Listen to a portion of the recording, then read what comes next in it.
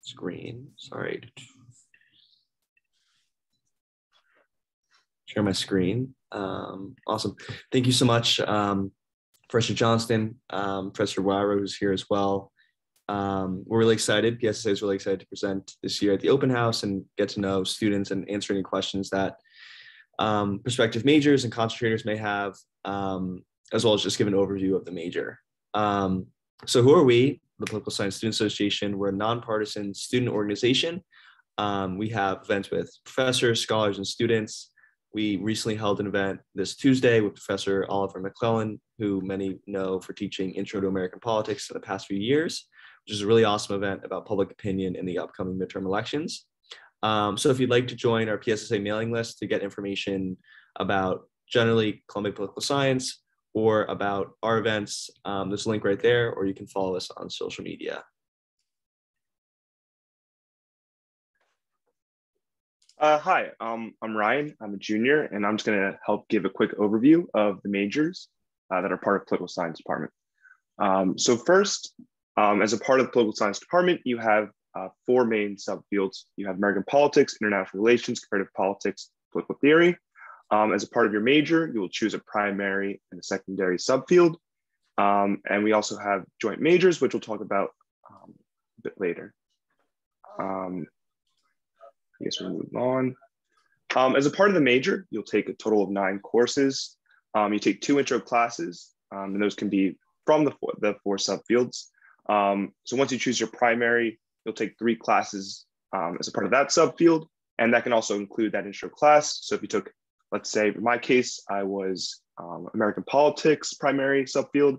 I had, that intro to American Politics, which would then count for my 3 classes. So then you can also do 2 classes in your secondary subfield.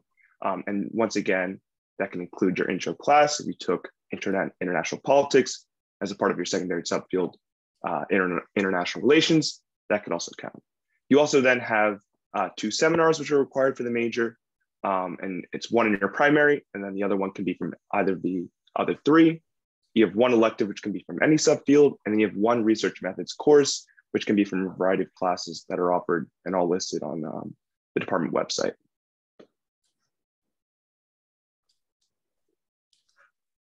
So as the concentration, it's a bit different. You only have to take 7 total courses. You have 2 intro classes in the primary and secondary subfield. And rather than 3 classes for your primary, you're only taking 2. And once again, this can include your intro class. And similarly to the major, you'll take 2 classes for your secondary subfield. And instead of 1 elective, like in the major, you'll take 2 actually. And you still have the research methods requirement. And you do not have the seminar requirement that you have with the major.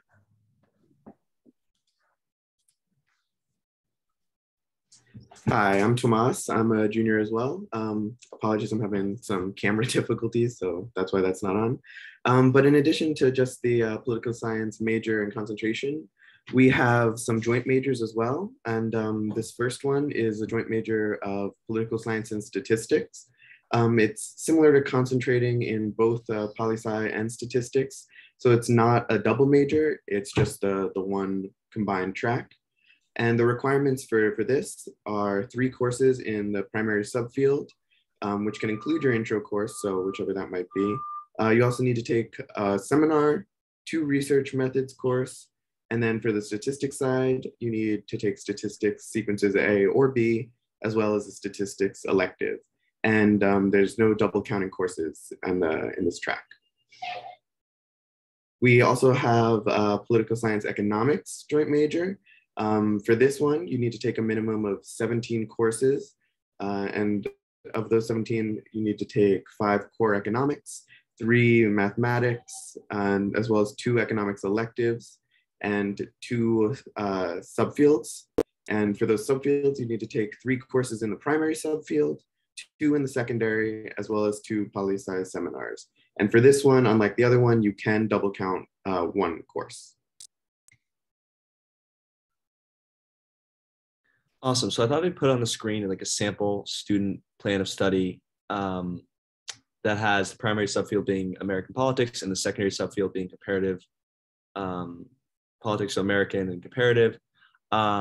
Just showing students that the major can really take up your 4 years. You can take a class, one class a semester, 2 classes a semester. But usually students will take seminars later in their career, later in their undergraduate career, which is nice. So that's just a sample student plan of study. And here's just some miscellaneous information about the major. One thing is graduate courses. If you look on the directory, sometimes you will see graduate courses.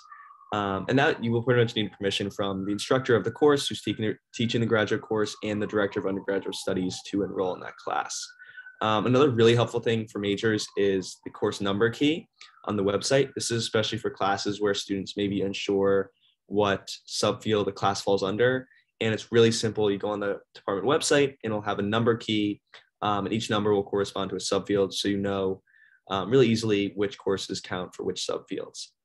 There's also BA and MA, like a BA MA program for juniors going into the senior year, which can be really beneficial for those wanting to get a master's. So definitely look out for that if you are finishing up your sophomore year, or if you're interested in something like that. There's also a Political Science Honor Society named Pi Sigma Alpha Mu Chapter. It's for juniors and seniors. There's a GPA requirement to join. So flyers about that will go out every semester or so. And it's a great opportunity to get involved both at political science here at Columbia and nationally.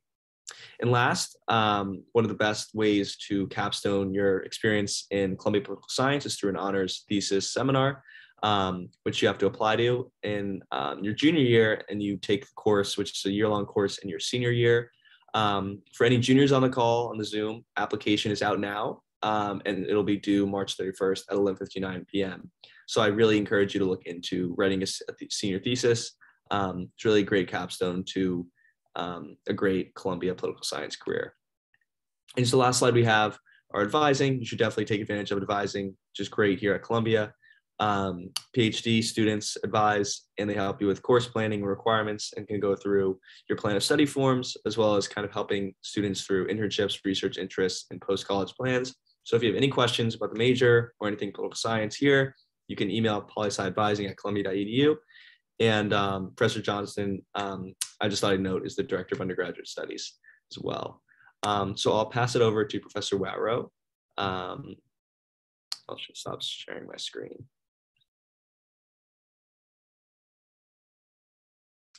Thanks, Matt. So we're going to, Professor Johnston and I are going to tag team to talk a little bit about substantively what goes on in the different subfields and what is potentially unique about political science at Columbia. So I'll start off with my area of specialization, which is American politics. And basically this subfield concerns the study of American institutions and political behavior. It's one of the largest subfields, not just at Columbia, but all over the world in terms of faculty and enrollments. And it's been responsible for generating many substantive and methodological innovations in the discipline. So, I said that the subfield is divided between, for the most part, it's divided between those who study institutions and those who study political behavior. I'll say a little bit more about what we mean by that. So by institutions, we mean those who study Congress or the courts, the judiciary, the bureaucracy, and the oversight of regulatory agencies. But institutions also extend to things like electoral rules. For example, how are primaries run, and what impact do they have on questions of things like political polarization? So when we talk about political behavior, we're talking about things like public opinion and how it relates to public policy.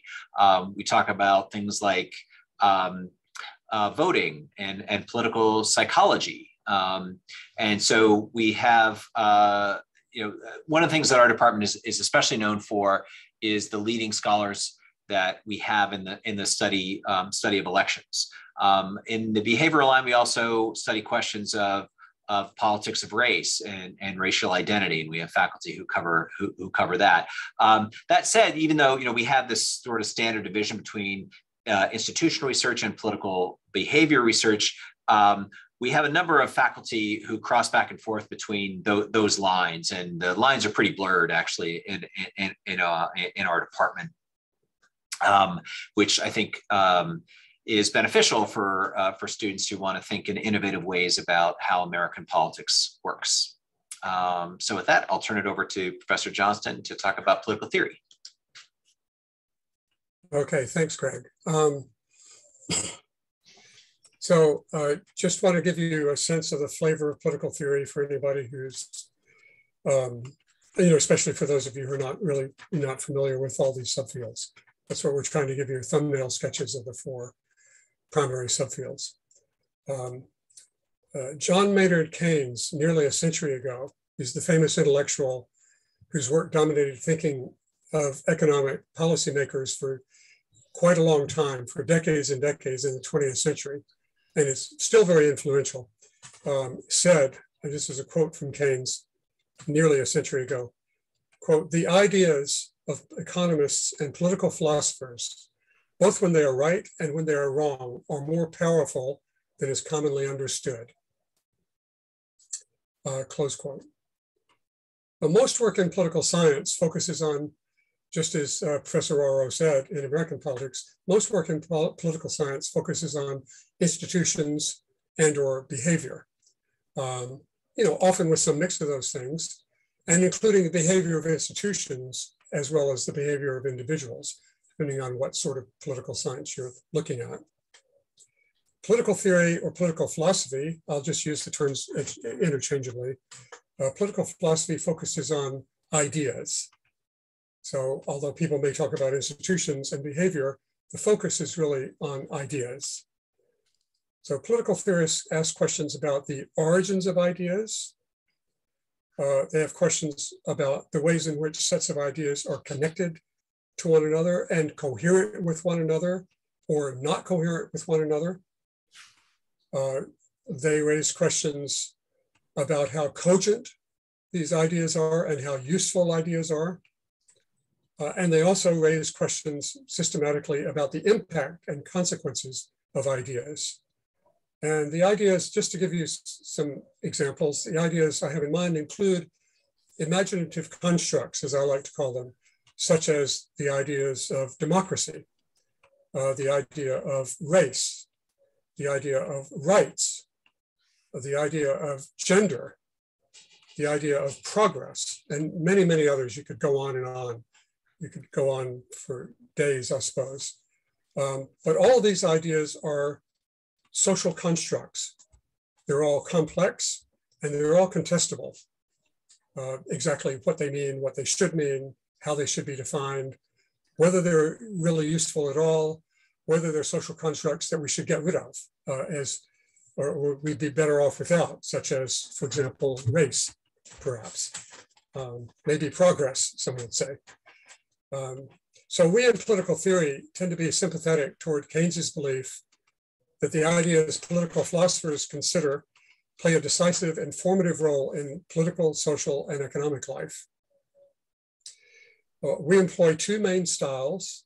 In this department in particular, we are very strong in 2 main styles. One style is interpretive and the other is analytical.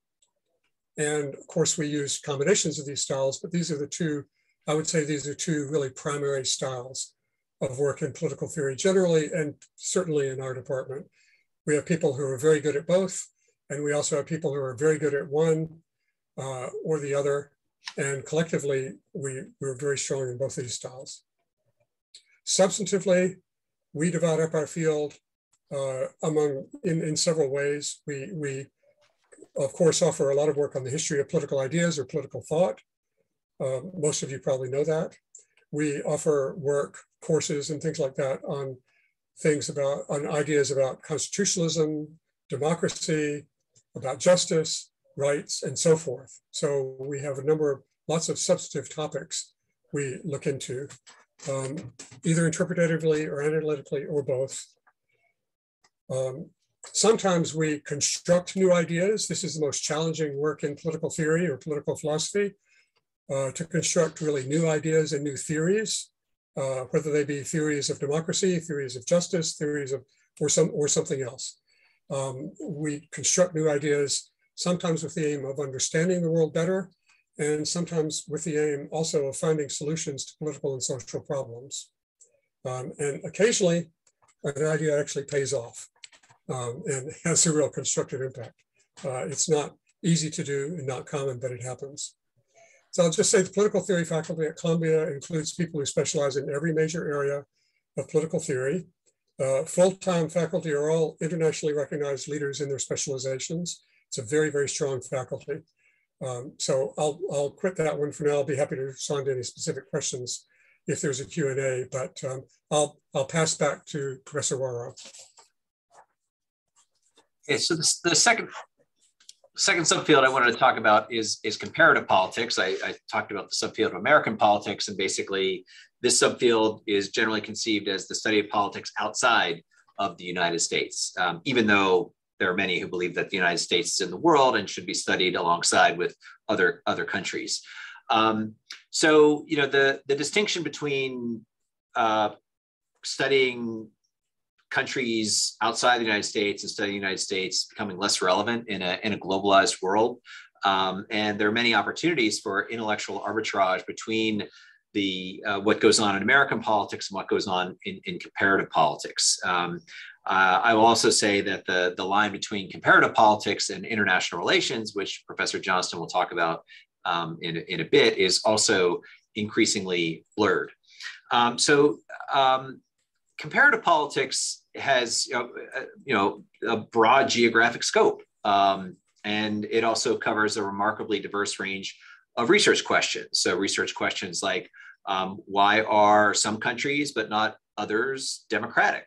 What accounts for variation in welfare policies across countries and over time? How do political institutions shape economic development and prosperity? And questions like, under what conditions do ethnic relations become politically relevant?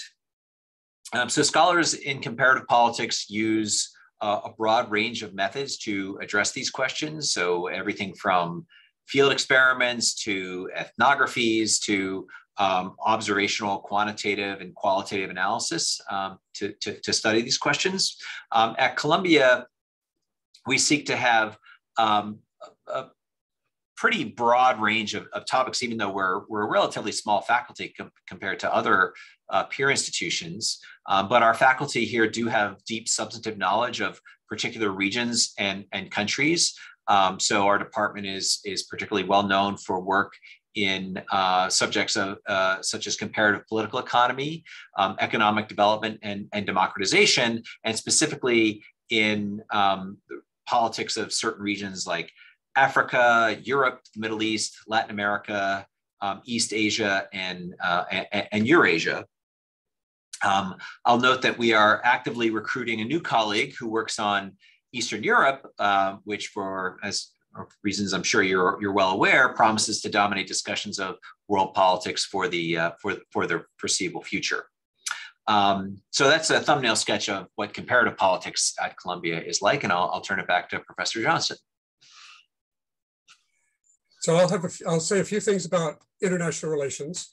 I will just reveal, following what Professor Wawrow just said, that one of the reasons that Professor Wawrow and I were talking about not only our specialist subfields, American and political theory, for the two of us, but we're talking about comparative and IR is because basically our comparative and IR faculty are pretty consumed by the war in Ukraine right now.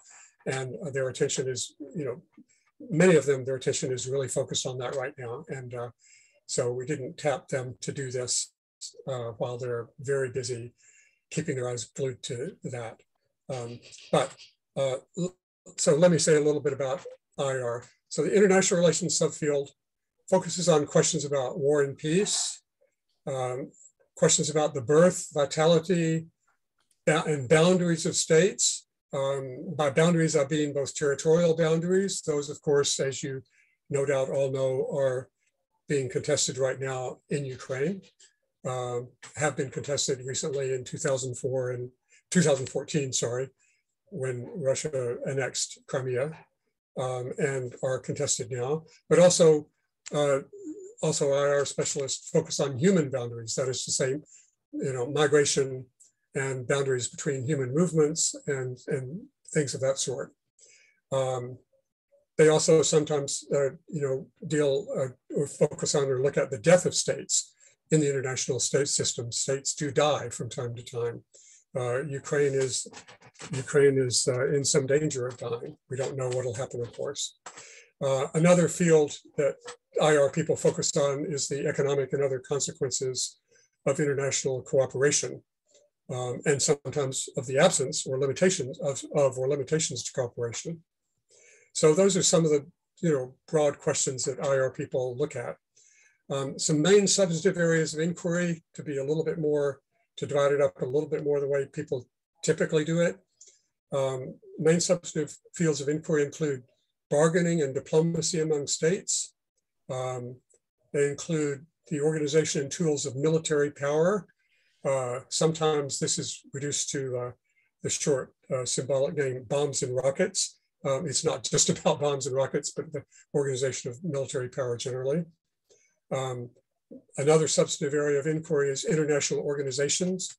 The most best known one, of course, is the United Nations. But there are treaty organizations like NATO. There are other treaty organizations that are primarily military and defense in focus. And then there are international organizations such as the World Trade Organization, which has a different kind of focus. There is also a substantial presence of international relations scholarship in international law. And finally, international political economy is a major field within international relations. Our faculty overall employ a variety of quantitative and qualitative methods. Quantitative methods include both game theoretic methods or game theoretic analyses and statistical methods. These are two very different kinds of quantitative methods. We lump them under quantitative. They both are quantitative, but they're very different types of methods. And IR scholars in our department employ both these types. Qualitative methods include things like the interpretation of statements and texts and sources of intelligence, historical methods, which people also use, and others of that sort. Scholars in IR are often thought to fall into one of a few schools of thought. I'm going to mention two primary schools of thought. There are some others, but I'll just call attention to two of them. One of the principal schools of thought is conventionally called realist. So realists, as they're usually thought of, tend to view states as if they were self-interested actors that are motivated to maximize their power within the international system. And realist analyses tend to basically rest on the premise that states are more or less as I've just described. Another school of thought is sometimes called liberal internationalism. Liberal internationalists tend to focus on the potential for enduring and peaceful international relationships through trade and other ties. They will focus on international laws and their peacekeeping potential, their potential for maintaining cooperative relations and peaceful relations among states. They focus on international norms, such as the norms represented by the ideas of human rights, for example, and so forth. So liberal internationalists tend to view other things in the international system as importantly impacting what happens in the international system, other than the self-interest of states, as it's usually thought of. So these are two of the principal schools of thought in IR. There are others. These two are probably the dominant ones, and these schools of thought are pretty richly represented on our faculty.